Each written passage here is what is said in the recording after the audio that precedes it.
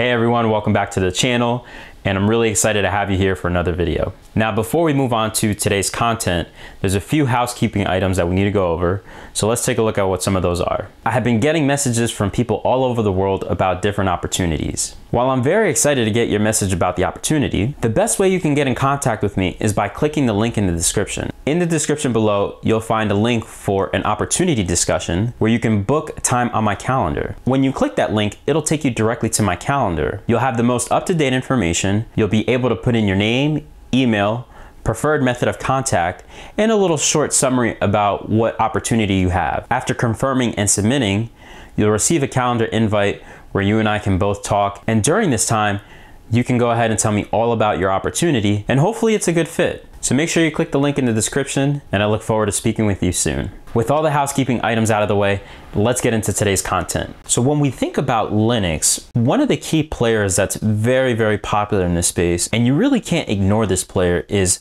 Red Hat. So Red Hat is a software company that actually makes what's called RHEL, or Red Hat Enterprise Linux.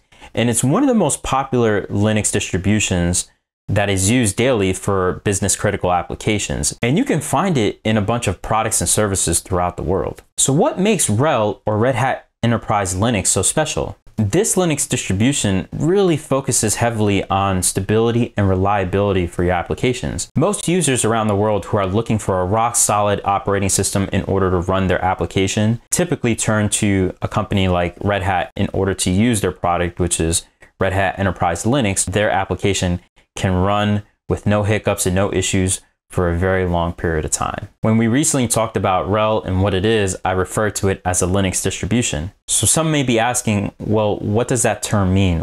What is a Linux distribution? I like to look at Linux distributions as sort of a flavor of Linux. And I think the best analogy that we can think about is ice cream. Ice cream has a core base product. So when we think about how ice cream is made, you're gonna need milk. After you have the base core product, which in this case, when we refer back to Linux, is the kernel. That's the core component or the core ingredient of an operating system in the Linux world. Then what do you do afterwards? And when we're talking about ice cream again, you can make chocolate flavored, you can make vanilla flavored, right? You can make strawberry flavored. Same thing in the Linux world. You can make different operating systems such as RHEL, which is one of them, Ubuntu, which is another flavor, Kali Linux, another flavor, Rocky Linux, which is another flavor. There's many different flavors of Linux, and all of these operating systems have different goals that they want to achieve, and they build them in order to achieve those goals. And as a bonus, we're going to take a look at some of those real quick, and we're going to see what some of those different flavors of Linux are built for. Let's go check that out. Welcome to my desktop, where we're going to take a look at the different Linux distributions that we were just talking about earlier. Linux distributions really are just a flavor of Linux. They all have the same core products or the same ingredients, as we use the analogy for ice cream. And in this case, when we talk about Linux and what the core ingredient is, we are specifically talking about the kernel. And then after you have the kernel, there's a whole bunch of packages that go and make up this Linux flavor or Linux distro. And the first one that you see here on the list, and the one that I talked about a lot, is RHEL, or Red Hat Enterprise Linux. Red Hat Enterprise Linux is really an operating system that is designed around stability, right? Dependability and stability. It needs to be rock solid to run these applications. And so as you can see here, here's some of the benefits. They have a subscription benefit, right? So you can actually get support on this Red Hat Enterprise Linux OS, which some of these don't have. So if that's something very important to you in specific, this is something you might want to look at. They also have flexibility on the different architectures. So as you can see here, they support x86, ARM, IBM, IBM Z, and so on and so forth. If automation management is something that's important to you, that's also included in this operating system. There's also installation and migration tools built in. Security and compliance, if you're really big on that and need that for your particular application, this OS has tools built in to help you with that. And if you really, really need that consistent performance, and we talked about this before, we need reliability and dependability, this operating system is a great choice. And this is one particular flavor of Linux. Ubuntu, another great Linux operating system that has been around for quite some time, and it's based off of Debian. Now, as we scroll down here and we take a look at what's inside this operating system, you can see that they really start to gear it for engineers, so people who want to develop on it. There's a lot of open source security that's built into it. There's a significant enterprise savings with the offerings that they have inside of here. Also as well, if you're interested in public clouds, they have a lot of optimizations built in. And there's a plethora of tools built into this operating system that make it a great choice for any particular application that you may have. So always make sure that you read what the operating system is built for or the goals it's trying to achieve. Our next Linux distribution or flavor of Linux is Kali Linux. Kali Linux is a Linux distro that is geared towards various information security tasks.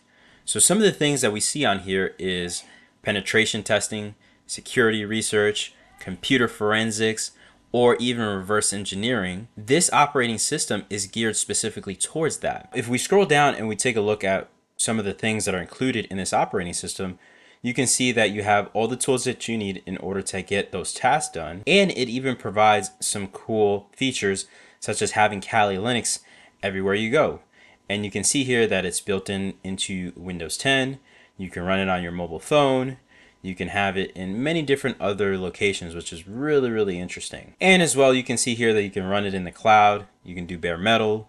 You can do ARM. Again, this operating system is very flexible and it's really geared towards information security related tasks. Another Linux distribution or another flavor of Linux is Rocky Linux. And as you can see here, Rocky Linux is an enterprise Linux similar to Red Hat Enterprise Linux or RHEL.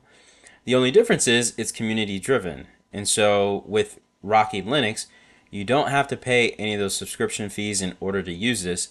And it's really geared towards being 100% compatible with Red Hat Enterprise Linux. And that is one of the main goals that you can see with this Linux distribution. As a bonus, we'll talk about one final Linux distro, and that is Linux Mint. And as you can see on the screen, Linux Mint is really geared towards a friendly operating system that is easy to install. But more importantly, one of the biggest goals that Linux Mint has is to make sure that everything works out of the box. And as we scroll down here and we see what out of the box means, you can see here that they really pride themselves on making sure that you don't have to configure anything. And you can see that based off of OOTB, which is, the little acronym that they have here. You don't really have to go installing all these extra applications or hunt for them because it is built into the operating system, and that is one of the main features of this distro. There's plenty of other goals that this operating system wants to achieve, and all those goals are listed in the website, so head on over and read what those goals are, and if it fits into your application, then Linux Mint is another great operating system. So that'll do it for today's content. Hopefully you enjoyed, and more importantly, you learned something. I hope to see you back on the next video.